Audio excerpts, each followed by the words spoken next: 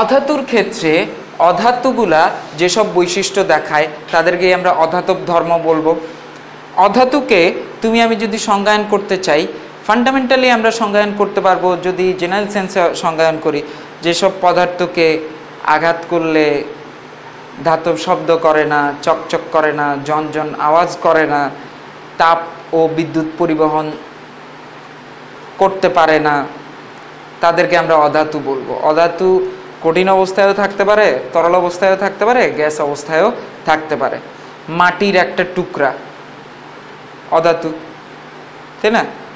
তো অধাতু এখানে কিন্তু আমরা মৌল কোনগুলো অধাতু সেগুলো নিয়ে কথা বলছি। মাটি কিন্তু মৌল না, মাটি তো মিশ্র পদার্থ। তো এটা অধাতু যে সকল স্টেটে থাকতে পারে এটা বোঝানোর জন্য কথাটা বললাম। অধাতু কঠিন অবস্থায় থাকতে পারে, তরল অবস্থায় থাকতে পারে, গ্যাসীয় অবস্থায় থাকতে পারে। এখন আমরা কোন অধাতুগুলো নিয়ে আলোচনা করব? পর্যায় সারণীতে মৌল যেসব অধাতু আছে তাদেরকে নিয়ে আমরা আলোচনা করব। এখন ধাতুর সংজ্ঞা আমরা দুইভাবে দিতে পারছিলাম, একটা ফিজিক্যাল ডেফিনেশন, আরেকটা হচ্ছে কেমিস্ট্রিতে ইলেকট্রন ত্যাগ করে ক্যাটায়ন তৈরি হওয়ার ঘটনা, ওইভাবে বলে।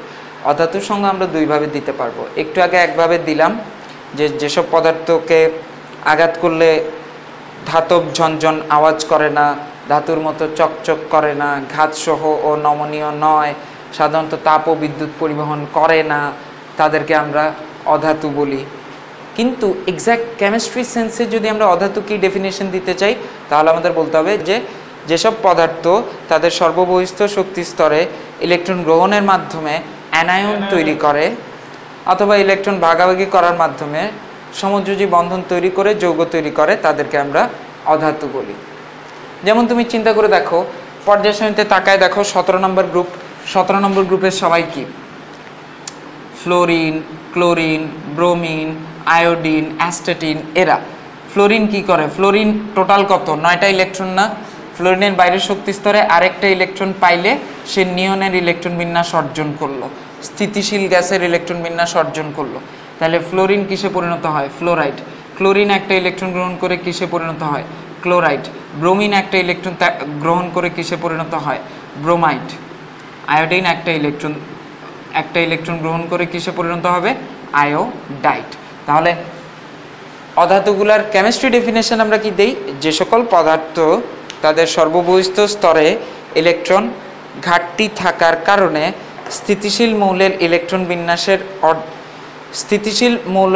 ইলেকট্রন বিন্যাস অর্জন করার জন্য ইলেকট্রন গ্রহণের মাধ্যমে অ্যানায়নে পরিণত হয়, সাধারণত তারা অধাতুরূপে অবস্থান করে। তাহলে শক্তিশালী অধাতু কারা হবে তুলনামূলকভাবে? যারা যত দ্রুত অ্যানায়ন তৈরি করতে পারবে, তাই না?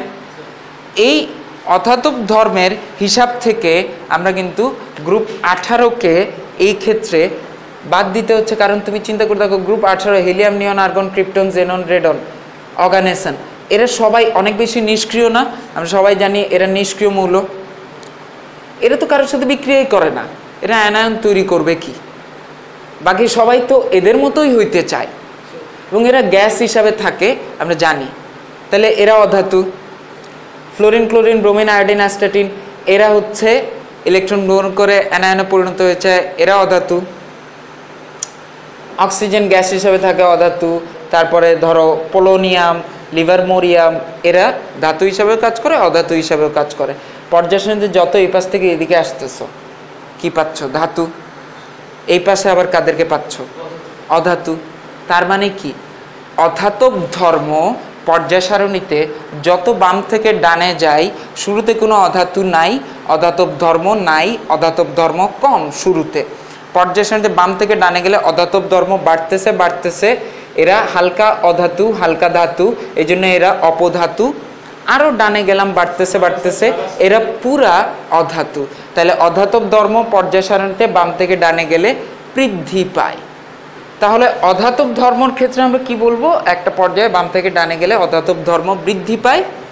শুরুতে কোনো অধাতু নাই, আস্তে আস্তে অধাতু ধর্ম বাড়তেছে, এখানে অর্ধেক অধাতু ধর্ম, আর ধাতু ধর্ম কমতে কমতে অর্ধেক ধাতু ধর্ম, এখানে অর্ধেক। অধাতু ধর্ম শুরুতে ছিল না, এখানে অর্ধেক অধাতু ধর্ম, আর একটু ডানে গেলে পুরো অধাতু ধর্ম। তার মানে অধাতু ধর্ম পর্যায় সারণীতে বাম থেকে ডানে গেলে বেড়ে যাচ্ছে।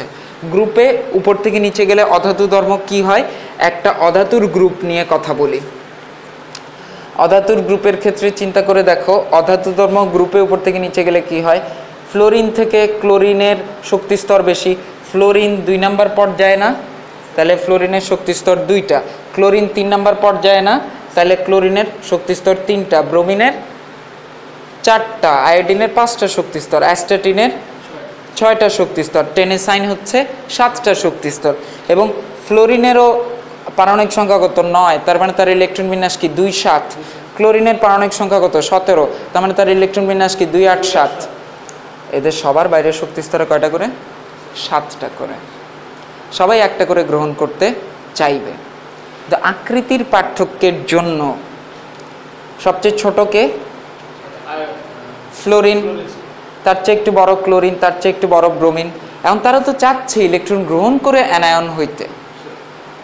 ইলেকট্রন গ্রহণের ক্ষেত্রে যে সবচেয়ে ছোট, তার ক্ষেত্রে সেন্টার থেকে নিউক্লিয়াস টানতে পারবে না বাইরের ইলেকট্রনটাকে, আসো আসো। ফ্লোরিনের ক্ষেত্রে চিন্তা করে দেখো, ফ্লোরিনের ক্ষেত্রে শক্তিস্তর মাত্র 2টা, ফ্লোরিনের নিউক্লিয়াস, বাইরের 9টা ইলেকট্রন। ফ্লোরিনের আকার সবচেয়ে ছোট এই গ্রুপে। ফ্লোরিনের নিউক্লিয়াসটা বাইরের যে ইলেকট্রনকে গ্রহণ করে অ্যানায়নে পরিণত হইতে চাচ্ছে ফ্লোরিন, সেই বাইরের ইলেকট্রনটাকে ফ্লোরিনের নিউক্লিয়াসটা খুব জোরে দ্রুত টানতে পারবে। কেন? কারণ ফ্লোরিনের সাইজ ছোট, নিউক্লিয়াস থেকে ওই বাইরের ইলেকট্রনটা তেমন একটা দূরে না, নিউক্লিয়াস কোপায় টেনে এনে ফ্লোরাইড বানায় ফেলবে। কিন্তু ফ্লোরিনের জায়গায় যদি আয়োডিন একটা ইলেকট্রনকে টেনে আয়োডাইড বানাইতে হয়, আয়োডিনের শক্তিস্তর কয়টা, 5টা। আয়োডিন কোন পর্যায়ে, 5ম পর্যায়ে। আয়োডিন কোন পর্যায়ে, আয়োডিন হচ্ছে 5ম পর্যায়ে। আয়োডিনের শক্তিস্তর 5টা। আয়োডিন যদি তার বাইরের শক্তিস্তরে একটা ইলেকট্রনকে এনে আয়োডাইড বানাইতে চায়, তাহলে আয়োডিনের নিউক্লিয়াস থেকে, ওই নিউক্লিয়াস কি তেমন একটা পাওয়ার দেখাইতে পারবে বাইরের যে ইলেকট্রনটাকে টেনে আনতেছে তাকে আনার জন্য? খুব একটা দ্রুত অধাতুতে বা খুব একটা দ্রুত অ্যানায়নে পরিণত হতে পারবে না। কিন্তু সবচেয়ে দ্রুত অ্যানায়নে পরিণত হবে কে একটা গ্রুপে? ফ্লোরিন। তার মানে আমরা কি দেখলাম, আকার যত ছোট হচ্ছে তত সে শক্তিশালী অধাতু হিসাবে কাজ করতেছে। একটা গ্রুপে উপর থেকে নিচে গেলে আকার বাড়ে না, তাইলে অধাতু ধর্ম একটা গ্রুপে উপর থেকে নিচে গেলে কমবে। কারণ সবচেয়ে আকারে ছোট যে, সে সবচেয়ে শক্তিশালী অধাতু হিসাবে আচরণ করতেছে একটা গ্রুপে। সবচেয়ে বড় যে, সে ইলেকট্রনকে আকর্ষণ করে অ্যানায়ন তৈরি করতে তার নিউক্লিয়াস অতটা পাওয়ার দেখাইতে পারবে না, কারণ তার নিউক্লিয়াস থেকে বাইরের শক্তিস্তরে যেখানে ইলেকট্রনটা আসবে সেটা তো অনেক দূরে, তাই না? তাহলে অধাতু ধর্ম গ্রুপে উপর থেকে নিচে গেলে কি হচ্ছে, কমতেছে। ফ্লোরিন সবচেয়ে শক্তিশালী অধাতু এই গ্রুপে, আয়োডিন একটু দুর্বল অধাতু, মানে তুলনামূলকভাবে গ্রুপে উপর থেকে নিচে গেলে অধাতু ধর্ম কি হচ্ছে, কমে যাচ্ছে। তার মানে একটা পর্যায়ে বাম থেকে ডানে গেলে অধাতু ধর্ম বাড়ে, আর একটা গ্রুপে উপর থেকে নিচে গেলে অধাতু ধর্ম হ্রাস পায়। তাহলে এটাকে যদি আমরা চিত্র আকারে লিখি, অধাতু ধর্মের ক্ষেত্রে এটা আর একটু ছোট করে দিলাম। এখন অধাতু ধর্মের ক্ষেত্রে একটা পর্যায়ে বাম থেকে ডানে গেলে অধাতব ধর্ম কি হয়, বাড়ে। একটা গ্রুপে উপর থেকে নিচে গেলে অধাতব ধর্ম কমে। তাহলে অধাতব ধর্মের ক্ষেত্রে আমরা এই চিত্রটা মনে রাখতে হবে। একটা পর্যায়ে বাম থেকে ডানে গেলে অধাতব ধর্ম বাড়ে, একটা গ্রুপে উপর থেকে নিচে গেলে অধাতব ধর্ম কমে। ক্লিয়ার? আমরা এখন এই জায়গা থেকে প্রশ্ন কিভাবে আসতে পারে? প্রশ্ন আসতে পারে খুবই স্বাভাবিক।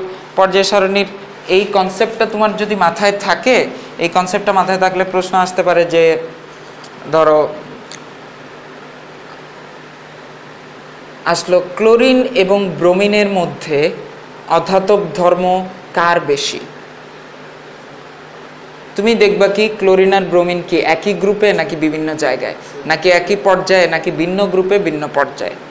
তুমি প্রথমে দেখলা কি ক্লোরিন আর ব্রোমিন একই গ্রুপে। তাহলে অধাতব ধর্মের ক্ষেত্রে তুমি কি জানো, একই গ্রুপে উপর থেকে নিচে গেলে অধাতব ধর্ম কমে যায়। ক্লোরিন থেকে ব্রোমিনে গেছি, অধাতব ধর্ম কমে যাবে। ব্রোমিন কম অধাতব ধর্ম দেখাবে, ক্লোরিন বেশি অধাতব ধর্ম দেখাবে, মানে ক্লোরিন বেশি দ্রুত অ্যানায়নে পরিণত হবে, ব্রোমিন আস্তে আস্তে অ্যানায়নে পরিণত হবে। এই ধরনের এমসিকিউ প্রশ্ন আসতে পারে। তোমার কাছে দিতে পারে পটাশিয়াম এবং ক্যালসিয়ামের মধ্যে শক্তিশালী ধাতু কে? তুমি দেখবা যাদেরকে নিয়ে প্রশ্ন দেওয়া আছে পটাশিয়াম ক্যালসিয়াম, এরা কি একই পর্যায়ে, একই গ্রুপে, নাকি ভিন্ন গ্রুপ ভিন্ন পর্যায়ে? পটাশিয়াম আর ক্যালসিয়াম এক্ষেত্রে একই পর্যায়ে। একই পর্যায়ে ধাতব ধর্ম, আমি ধাতব ধর্ম নিয়ে প্রশ্ন করছি না, পটাশিয়াম ক্যালসিয়ামের মধ্যে কে শক্তিশালী ধাতু? পটাশিয়াম আর ক্যালসিয়ামের মধ্যে তুমি বুঝে ফেললে একই পর্যায়ে।